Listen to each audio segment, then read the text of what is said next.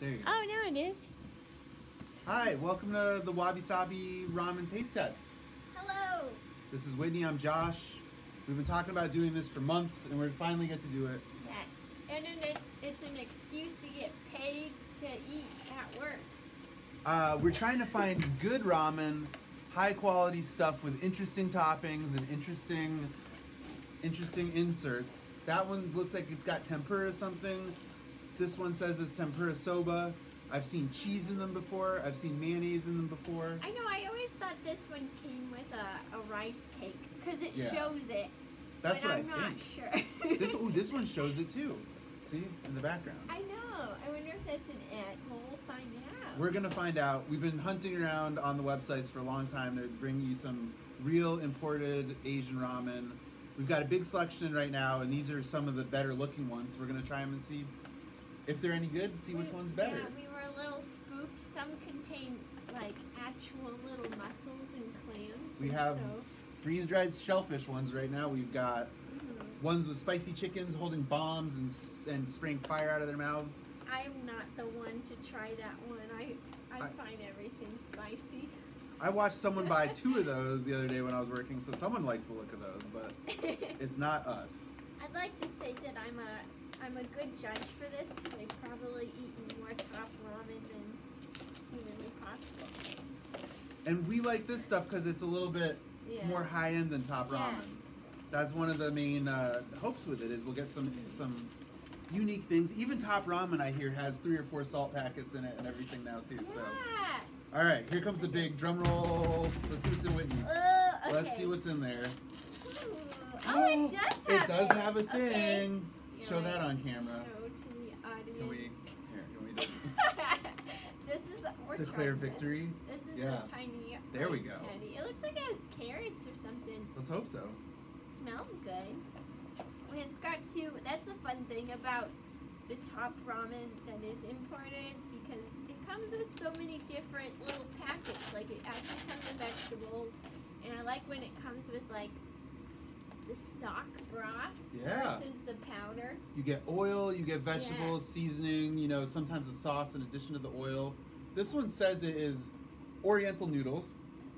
Definitely has a tofu packet. Mine says it's tempura, Japanese soba tempura.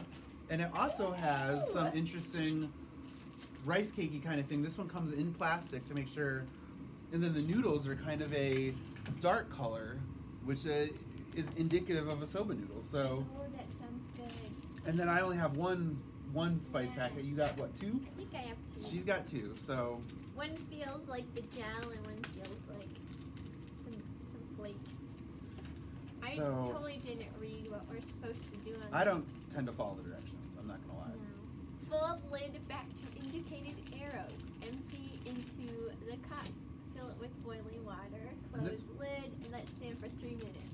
This one's definitely fish flavored. You can smell the fish. Oh yeah. Yeah, this one's gonna be fish flavored. It smells decent though. I'm excited. Normally these ones with the fancy packets usually turn out pretty well. I've had ones when you get the ones with the mayonnaise in them. Those are the really good ones. Oh, Mayonnaise on ramen you Oh think my is gonna be gosh. disgusting, but it's actually that pretty sounds tasty. amazing. I went to the new, if you're local, or maybe you're from Sweden.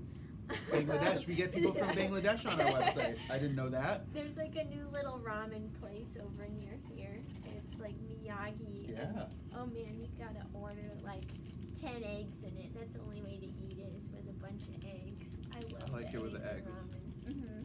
They have good steamed buns too. I like their steamed buns. Oh, not sponsored at all. It's just like We do have, what do we? We have that ramen deal with them. We sell them soda sometimes, so maybe there's one. Let me smell this one. Let's see what this one smells like. Does it smell like fish? I'm so bad. I have the No, worst this one doesn't nose. smell like fishy. This one smells like miso. I'd call that a miso. Yeah. Huh. Oh, I think our water's ready too. This should So be we interesting. put Yeah, a let's little throw them on there. Okay. As you can see, we have Totoro to keep us company and make sure we do it right. It's a rainy day too, so we brought out rainy day Totoro. Rainy day Totoro. Our Totoro cave is done. Stop on by to see a real life Totoro cave full of animals and plants. We've worked very hard on it. Whitney's done a lot of work. Our managers have done a lot of work, and we're very proud of it. There. So now we're gonna let them sit. Yeah, now we sit here and stare at the camera for 4 minutes. Well, let me ask you, what's the best ramen you've had around the world?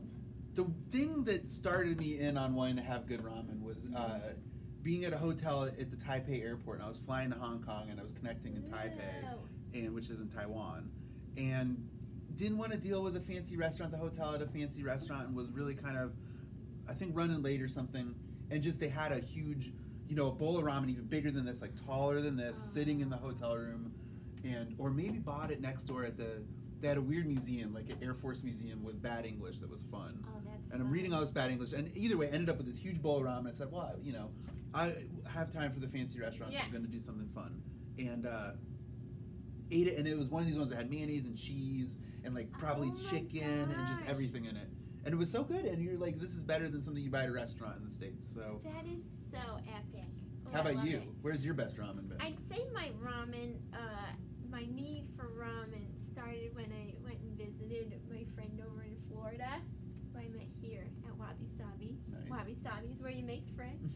But I went and visited her after she moved there, and I had ramen at Tokyo Disney, and it was life-changing. And so ever since then, I think I ate ramen once more in Florida, and it was really good, and it came with the egg and everything, and I'm on a ramen hunt. So yeah, it makes me hungry even thinking about it. Oh, I know, right? Looking at the packages always makes me hungry, just reading them. Me too. That's the hard thing about working here. It's partially yes, I want all the anime merchandise because it's adorable, but also I want all the food because I like trying weird food. I went to an Asian market over the weekend, and they had preserved duck eggs, which I've seen on Good Mythical Morning, and they're kind of spooky looking because they're old. They're aged eggs, and they're black. Are these the 1,000-year eggs or whatever they call them? Yeah, century eggs? Yeah. Oh, it makes me nervous. I try it though. I try any kind of The rice food. cakes are getting soft. Oh, Should I grab the camera and do close-ups? Oh yeah. Or put it back? I'm gonna grab the camera. I don't know what